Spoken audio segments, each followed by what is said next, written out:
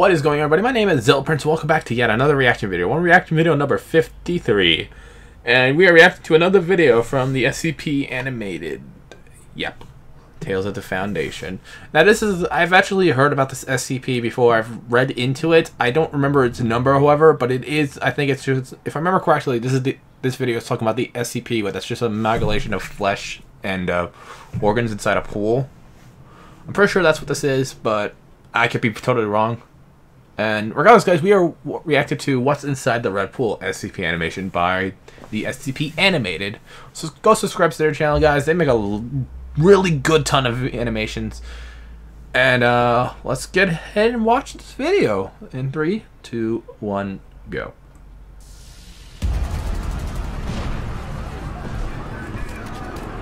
Hello? Hello?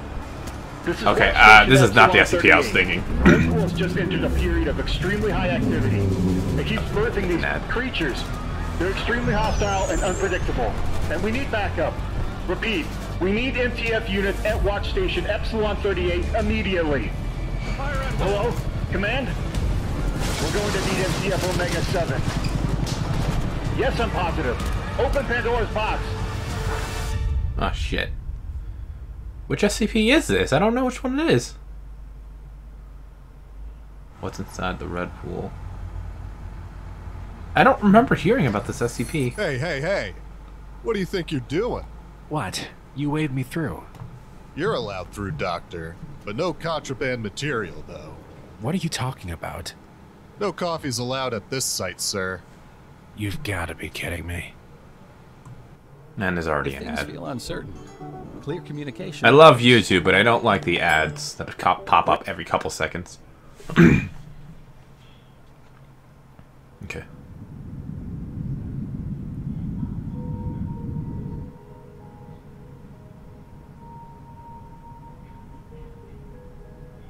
Alright, day 1 of the Red Pool exploratory mission.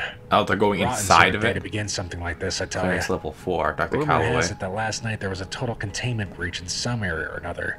Then it turns out that there's no coffee allowed anywhere inside of Area 354. God knows why. And the whole mission almost ended in disaster when it turns out that they almost forgot to load the extra fuel on board. Who exactly is running the show around here?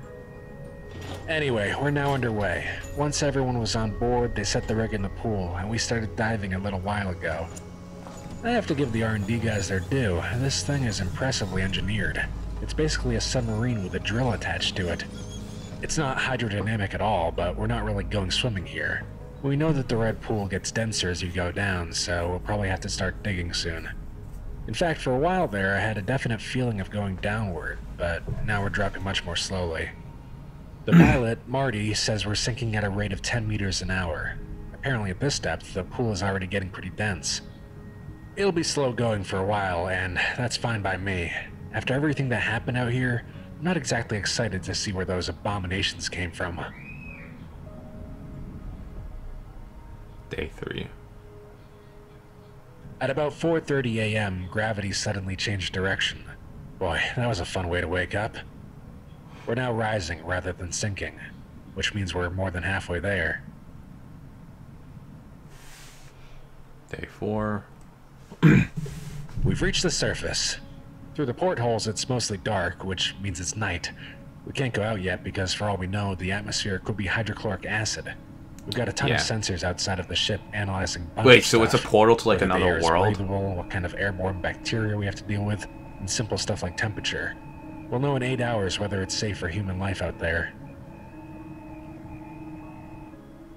Day 5.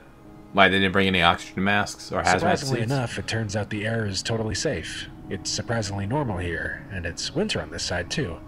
Good thing we brought our Canadian cold weather gear. Except it's been night for going on 20 hours now. What's going on?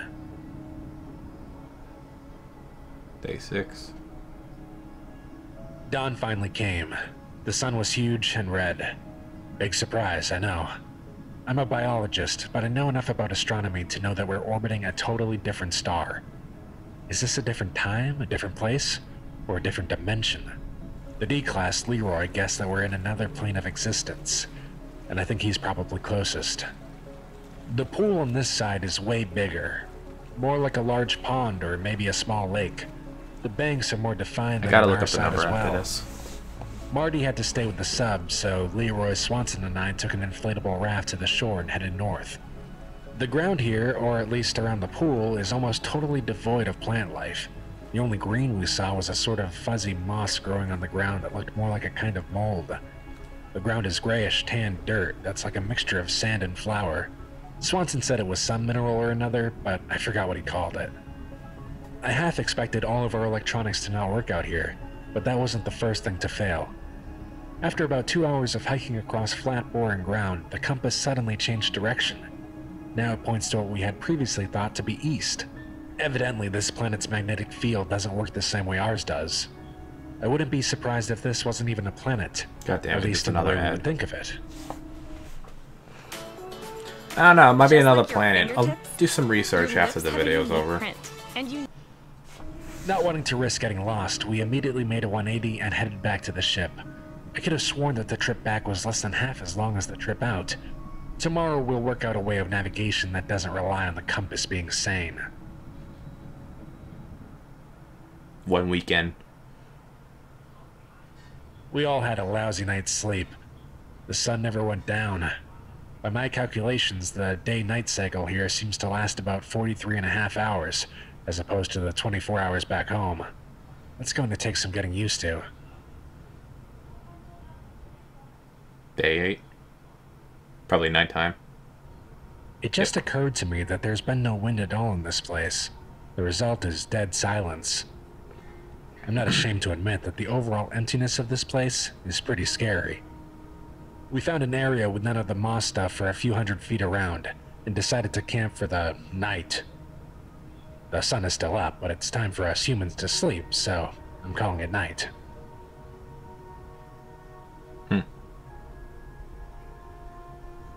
Sometime in the night, which was really daytime, we were all awoken by some kind of roar. You remember what the T-Rex sounded like in that old movie Jurassic Park? Yeah. It sounded a lot like that. Big and reptilian. It was so loud that I was certain whatever was making it couldn't be more than 20 feet away. But when we all got out of our tents, we didn't see anything. The whole area is so flat that we'd see any sort of animal within a half mile or so, but there was nothing. We packed up camp and continued on. In the distance, the land seems to grow more hilly, and I think I see trees. Where there's that amount of plant life, there'll be fauna too. Considering what kind of creatures came out our side of the pool, I'm a little scared. But at least this long journey might be getting more interesting soon. Day 10. The bare ground has ended. Now we're walking across a vast field of beautiful grass. It almost looks like a well-mown lawn. The grass seemed ordinary enough Nice. until Swanson He's tripped growing over a a rock, beard fast. and Perhaps arose to time find goes- his hands covered with several dozen bloody pinpricks. Apparently the tip of a blade of this grass is incredibly sharp and easily Jeez. punctures skin. It's no threat to our Foundation-issue boots, but we all have to be careful not to fall on it. Jeez. We came to a tiny stream. Beard is really growing no more than a fast. trickle. He's only been in there for a week. Swanson suggested we could refill our canteens, but Leroy wanted to check the water for something or other first. Swanson took out some equipment and, after a few minutes, announced that it was not water, but liquid carbon dioxide. CO2 is usually a gas at this temperature, and it's never a liquid. The laws of physics don't seem to be working right. Day 14. I think we skipped a few days. Haven't had time to record anything for a few days. We made it to an area sparsely populated by trees. The trees were ordinary, looked like birch, but the leaves were wrong. At some point, we lost Leroy. This place is so quiet that none of us really feel comfortable talking, so we have no idea when we lost him. There's a good 8-hour window where he could have gone missing. We called to him, but none of us wanted to split up to look for him. During the night, a tree fell on Swanson's tent. He wasn't hurt and none of the gear was damaged, although the tent got mangled beyond repair. Swanson swears that the tree hadn't been that close when he pitched the thing, and none of us can tell what caused it to fall. The trunk just snapped. We agreed not to pitch our tents anywhere near a tree from now on. The next day, which was really nighttime, we heard the same roar from a few days ago. It sounded exactly the same as before, and again we have no idea what made the sound. We can't even agree which direction it came from. Now that it's just the two of us, it felt weirder sitting in silence, so I asked Swanson a bit about himself. He's divorced and pretty down on his luck from what he told me. And he's equally irritated about the coffee ban on the other side of the pool, but he doesn't know anything about why it isn't allowed. Maybe if this mission goes well, he can request a transfer to a more normal site. Well, as normal as they get in the Foundation. Day 25. Wow, we are just day skipping. What seemed to be a huge cliff in the distance turned out to be an artificially constructed wall. It's made of solid rusty iron, and it stands maybe 50 feet high. To the left and to the right, it goes on farther than the eye can see. I can't imagine how thick it is. Surprised they didn't bring a drone no with them. way around it. Our options were to go over it or through it, so Swanson jerry-rigged some kind of blowtorch thing with our equipment. I swear, this guy is MacGyver. We cut a hole in the iron wall big enough for us to go through. It turns out it's only about 1/4 of an inch thick, but there's another wall behind it with less than a foot between. Apparently this thing has multiple layers. Swanson cut through 8 of them before we finally made it to the other side. The grass on this side is black. Not burnt or anything, it's just a different color. And finally there's some wind. I was getting tired of... What happened? Day 39. We passed through the second barrier, and we're back to the weird place with the black grass. I half expected the holes we cut through the walls to have sealed up or something, but they were still there, thank God, or whoever runs the show in this world. I don't think Swanson is going to make it through the night. He lost a lot of blood. What happened? Day 40. I awoke to find that Swanson had crossed. I didn't want to do it, but I had no choice but to terminate him. I'm sure that something back home might have been able to help him, but I couldn't afford to have him slow me down. There are only a few more days until... I made it back to the ship with only an hour or two to spare. The first thing Marty asked was what had happened to Swanson and Leroy, as if a few dead team members are our biggest problems right now. Marty has us underway, and we're definitely sinking. I just hope they don't... The log was discovered in the Central Foundation database. No such mission to explore SCP-354. That's the number of what this thing is. No such mission to explore SCP-354 has yet been suggested or approved. No records of any personnel mentioned in this log exists. The log's origin is unknown. Okay, I'm just gonna stop because an ad's about to play. So that was interesting. The red pool. It was not like the SCP I was thinking it was. I forgot what that number of that SCP was, but it was not SCP-354. It was a different one. It was just like an amalgamation of flesh, and it was Keter class because it absorbs or assimilates any kind of organic material into its body, into its amalgamation of flesh. I don't know how to describe it. It's been a long time since I've watched the video about that SCP. It's been like almost a year, so I wouldn't even be able to remember.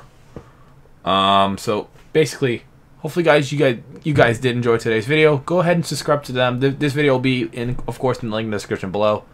Hopefully, you guys did enjoy, and I'll see you all in the next reaction video that I'll be recording right now. Bye.